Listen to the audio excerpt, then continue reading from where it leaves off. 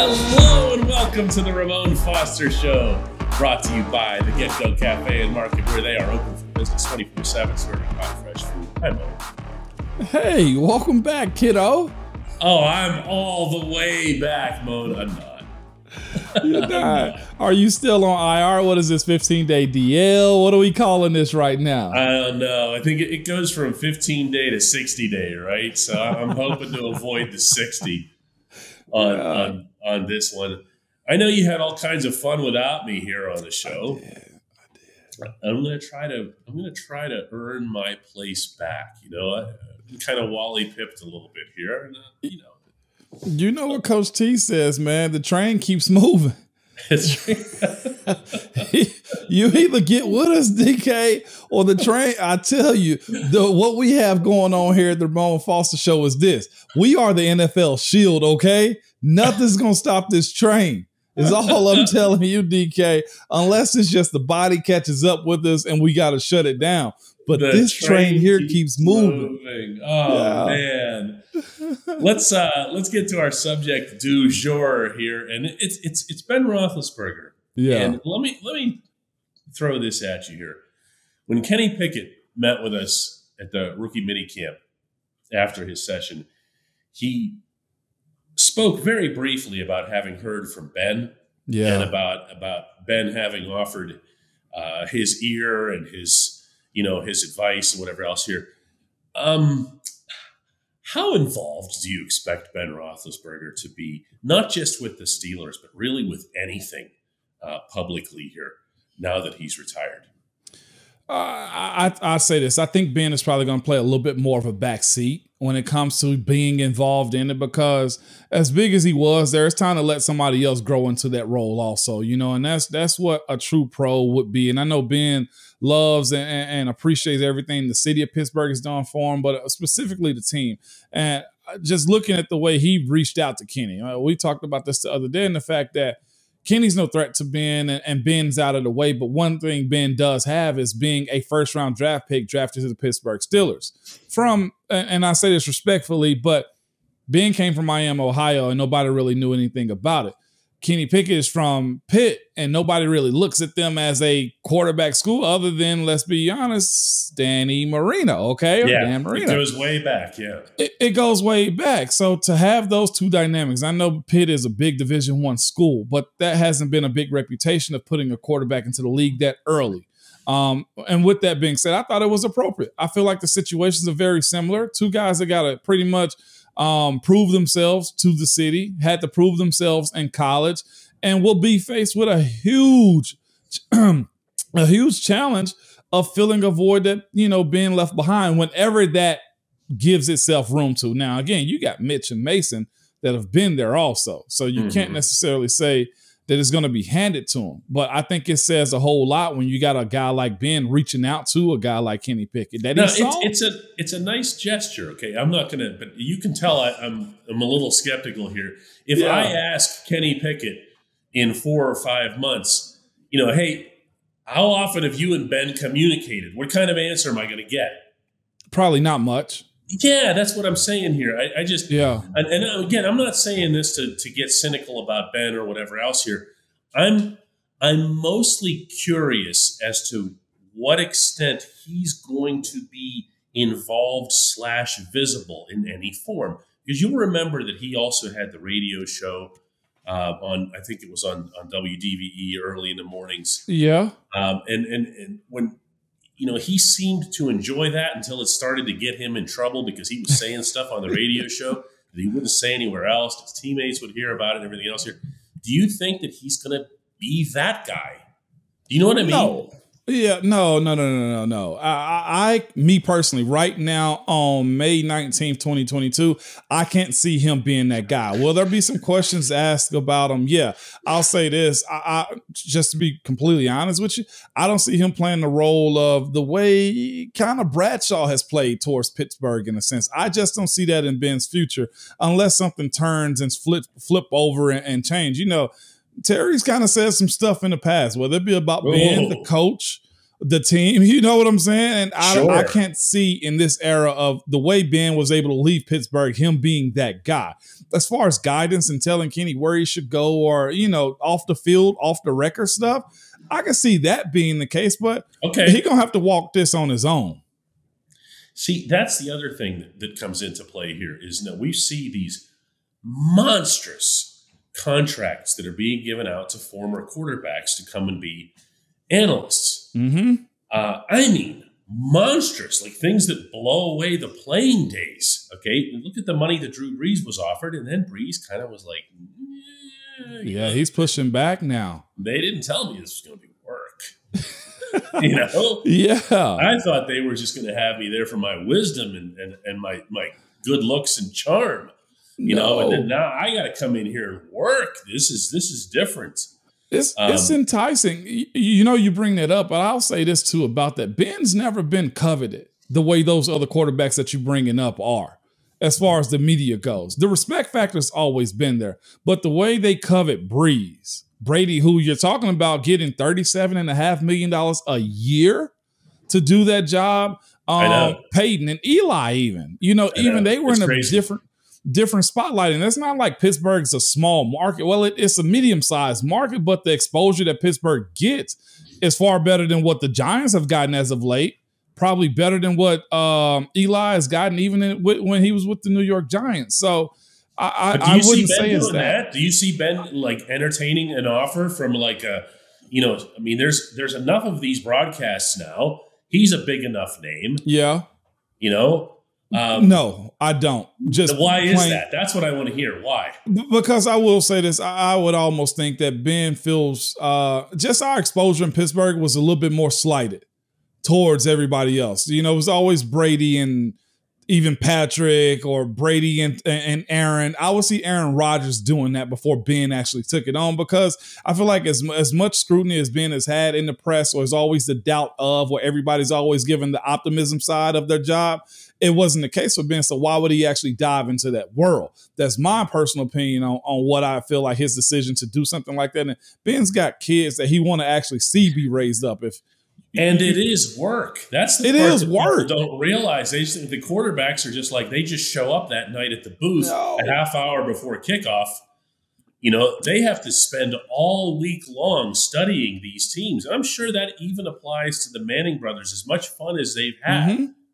And it's been great. I mean, like that whole, Peyton Eli thing, they've formed their own little brand, their own subsection of NFL broadcasts. They still have to work. You still can't get caught unaware on a broadcast, or you're going to get embarrassed. No. You've got to know how to pronounce 106 names. Mm-hmm. You've got to know all 106 names, or you're going to sound foolish. If we can be honest, Romo kind of got called out a little bit over the last couple of years. He's gotten criticized by people in the market by saying he doesn't prepare. He's good with the X's and O's. He got caught up in the fact that everyone said, look at Tony. Tony's calling plays before they happen. Wow, yeah, he was an NFL quarterback.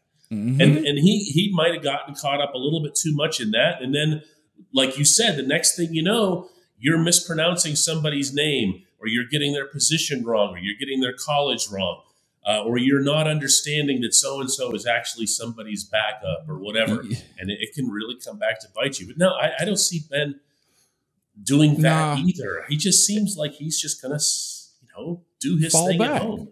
Yeah. I'd love to see him try to, help guide Kenny more than anything, Kenny Pickett.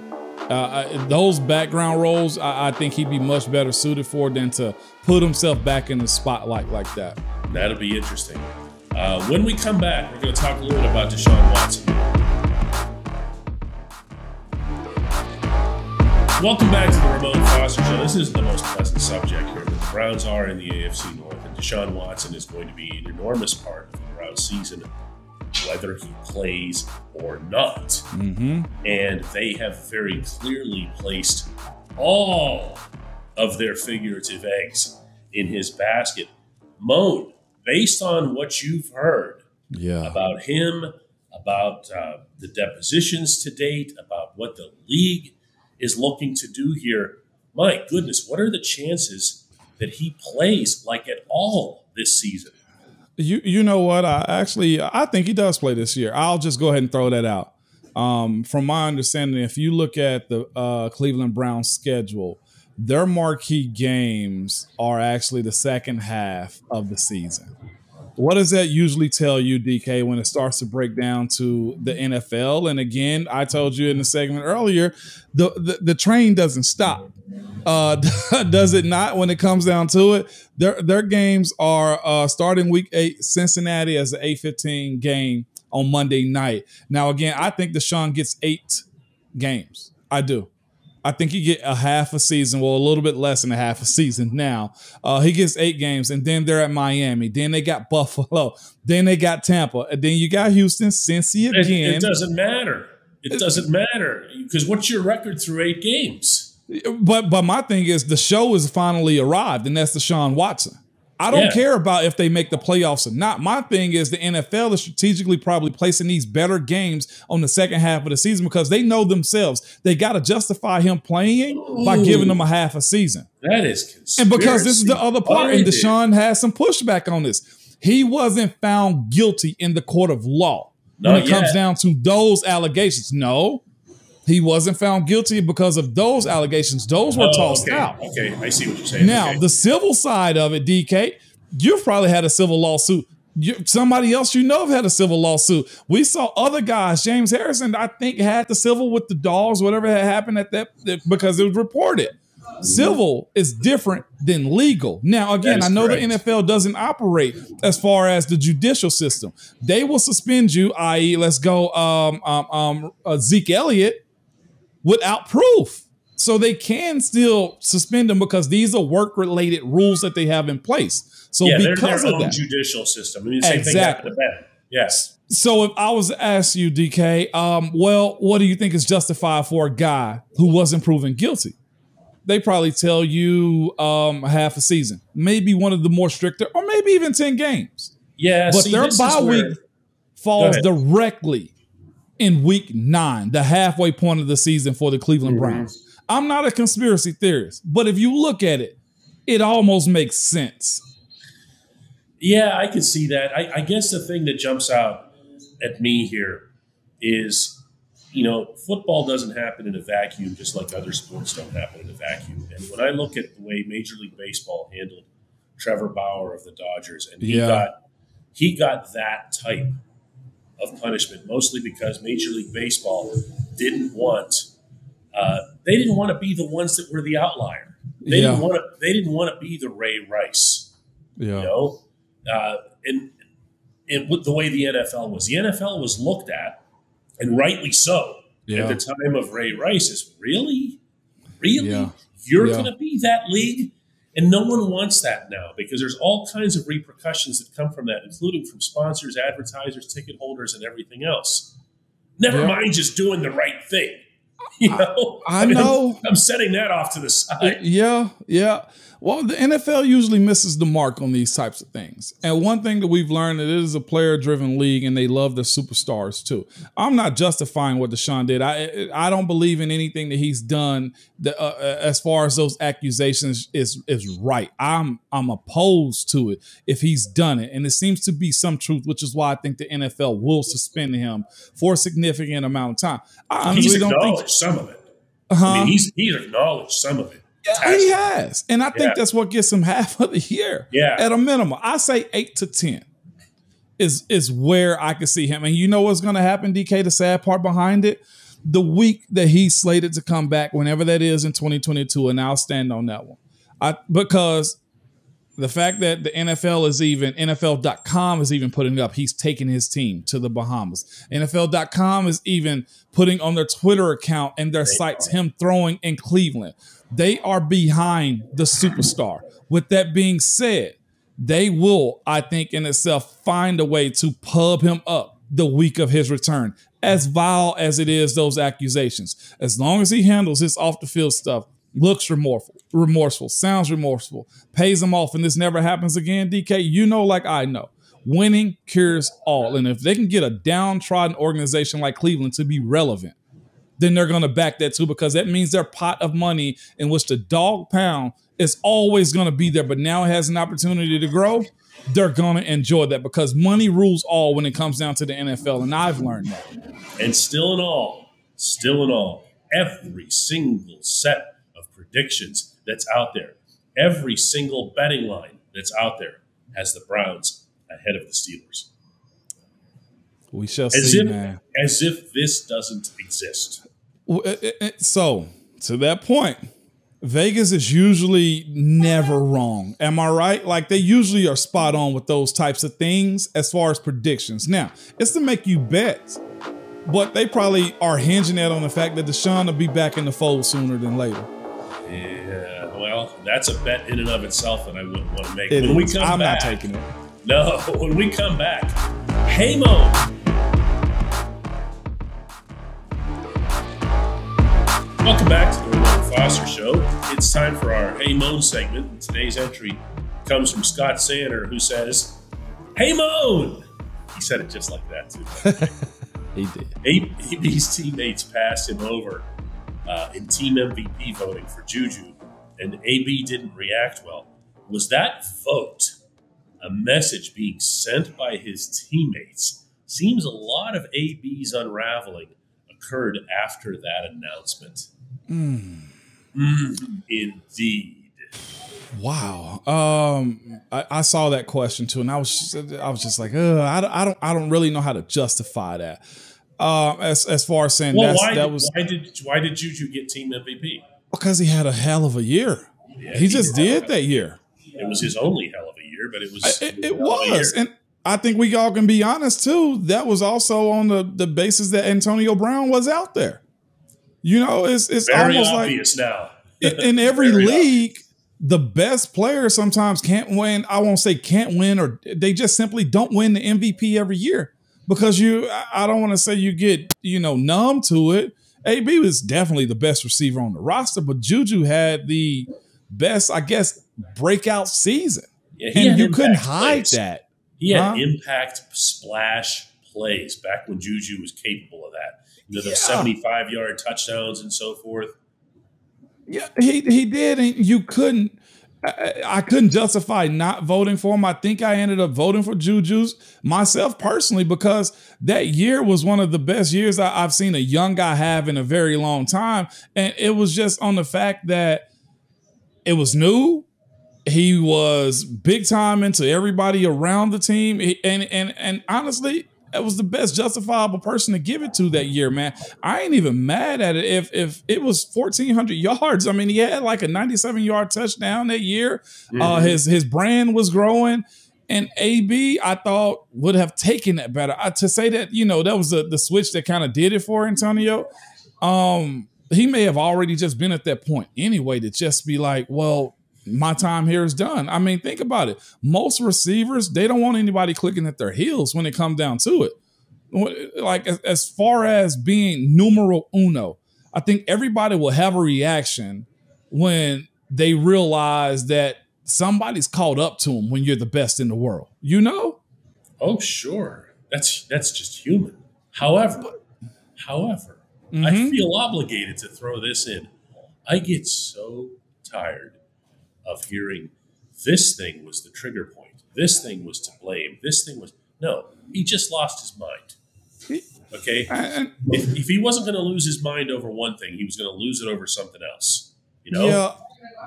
And I wasn't even mad at it, just truth be told. Maybe that situation had already run its course, DK. Like, to your point about, AB in the year that he had. And, like, if we're being honest, that year... AB had 1,200 yards and Juju had 14. So it's as if it was bound to happen regardless. And he had all the double coverage and everything else here. I'm just saying, I just this idea that somehow somebody else or something else is always to blame for what happened to AB. I don't accept it. I really don't. At some point you're responsible for your own behavior. You are, and I'm not going to excuse it. I honestly do think, and I can say this, I think he had a plan, regardless of the fact. I'll say this too, and I've said this in private conversations. I think AB knew our door was closed, and I think he found his way out.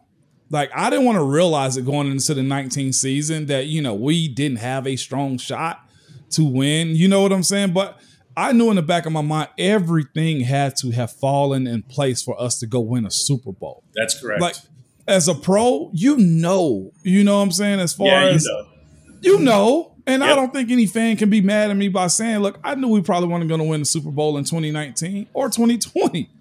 Just being completely honest with you, even with the 11-0 start in 2020, like a lot of things had to go right. That was one really crazy 11-0 start. You see what I'm saying? Yeah. But you knew to yourself, like, this ain't real. No, that was not real.